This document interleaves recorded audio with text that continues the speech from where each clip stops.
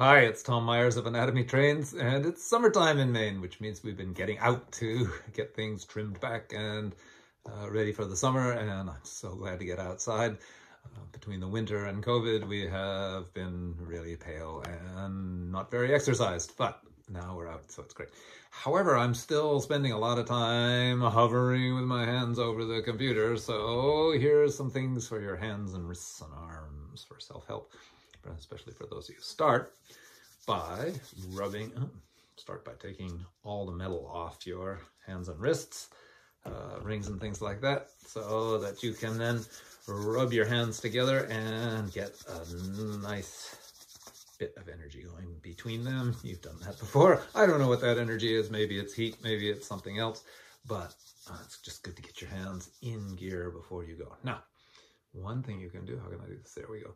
Is to come down. I'm going to hit some points that we didn't hit before in our other hand video on our way to the wrist and the forearm. So going down and getting that webbing, you understand that the hands are like the feet, a microcosm for the whole body. So I'm hitting points here that will get to your sinuses or your sphenoid bone or something. I don't know. It's really good to push that webbing back as you open your fingers into abduction as much as you can. And of course, we all know what a potent place this webbing is. And you've got a lot of webbing here, so you can go all the way down to the bottom of the bones where the bones meet in that V.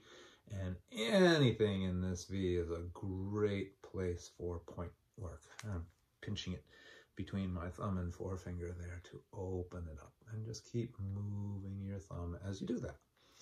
The other thing is to go up the sides of the fingers. You can do this kind of squeezing the toothpaste out of the tube or point by point by point by point.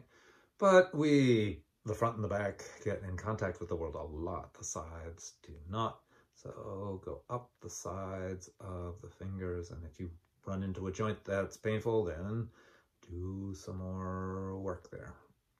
The channels in between the bones, the metacarpals of the hand. Obviously, you can do this with the rest of the fingers. I'm just not going to waste your time with it. And then I hold my wrist, and then I take my wrist around. If I want to load it more, I'm going to put a weight in here. 1 pound, 5 pound, it makes a difference to what happens in your wrist. So you want to take your wrist into abduction, adduction, flexion, extension, and you put all those together and you get a circle.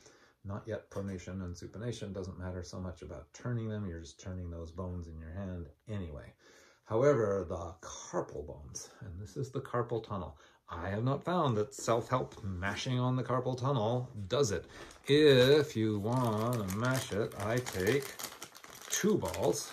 These are a little bit large, but if you put 1 ball on the thumb side of the heel of your hand and another ball on the little finger side of the heel of your hand, and then press down, you're not pressing into the carpal tunnel, but smushing on the carpal tunnel, putting a ball into the carpal tunnel is likely just to increase the inflammation there, not decrease it.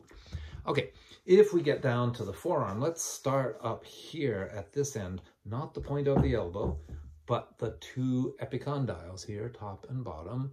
Find them and go down a little bit towards your hand, towards the back of your wrist, and work across the fascia that's coming. It's fascia and muscle, but it's largely fascial here where it just comes right off the bone. This is often sore, might be secretly sore, or it might be just sore, and you can work down from there and you'll find sore points working down from there.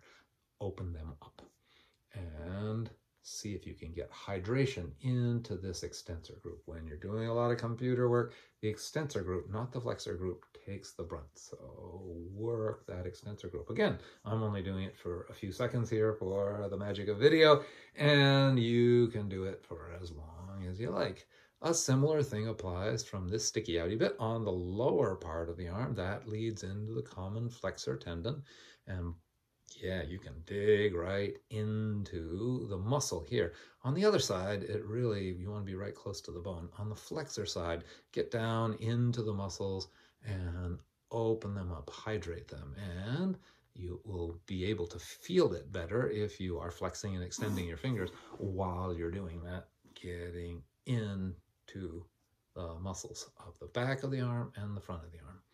Now, to clear the bones on the side, I find it really useful to just take 2 knuckles. I put my thumb on the 2 knuckles, but I have 2 knuckles slightly apart from each other, and I hook them on the bone. I don't care if you go from wrist to elbow or elbow to wrist. It's easier to do on the little finger side because you can track that bone all the way up the arm to the elbow. So 1 knuckle is on either side of the bone. This is easier to do with your clients than it is with yourself, and easier to do on a table than me holding my arm up in the air like this. So you get the idea. Now, if you turn around, do that to the thumb side of your hand, that's also useful, but you'll find that the radius will disappear into the flesh of your forearm. So you have to keep those fingers really tracking the bone. How far down your forearm can you track towards your elbow? You're going to lose it in there somewhere, but just keep tracking down the edge of that bone and the edge of that bone. Generally peeling away from the wrist, but in opening that tissue, you can go either direction. Okay, this I do like the thing of putting a weight in your hands and doing the full thing. So you keep your wrists nice and strong because they're in this kind of limpid position over the computer. These computers are going to be the death of us yet, but I do so like them. All right, hope that was interesting. Take care. Keep going.